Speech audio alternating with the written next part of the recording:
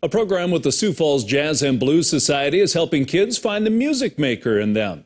We tune in to KELOLAND's Max Hofer for the story. Good morning, Max. Good morning, Travis. Now, the program is called The Music Maker in Me.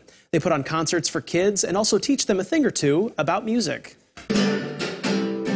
After a pandemic packed with virtual performances, musician Phil Baker is back in his element. This is called There's a Music Maker in Me.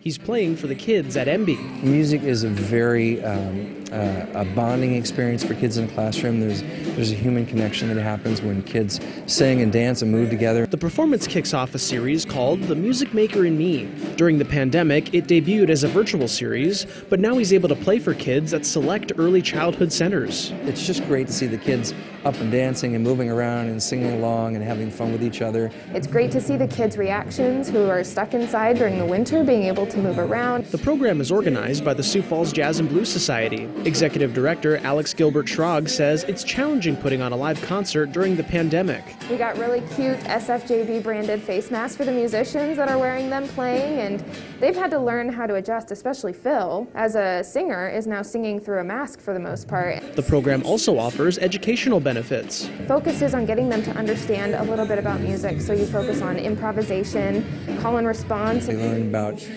singing along or being an echo in the song, for example. How are you? It's so good.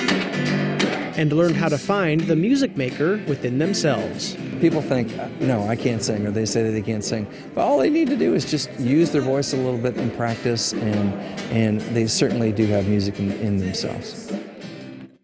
Now, every show is recorded for families at home to enjoy. Also, the children's centers can arrange for Baker to perform at their facility. To find a link to both options, we have a link under this story at KELOLAND.com.